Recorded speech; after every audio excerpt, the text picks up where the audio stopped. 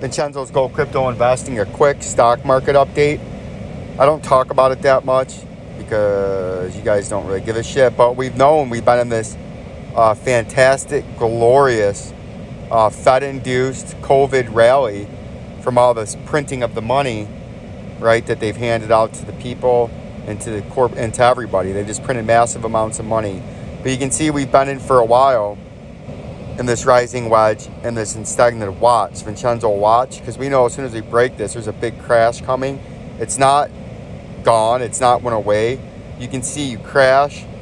When you zoom in real quick, you can see you've crashed in the COVID rally, and you've come up lower, lower.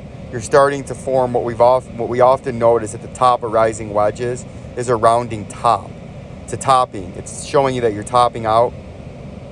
Rounding top, often a sign the buyers or the bulls are being exhausted and the bears or the sellers are taking over the market. And I think your first target's down here.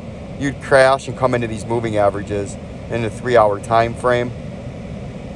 Right down there, right? Is this the time it's finally going to do it? Probably not. We'll keep on watching it and let you know. But the targeted move after you finally do break down out of this is the bottom of the wedge, which is way down there at $23,000. Like, subscribe, and share. Peace and love.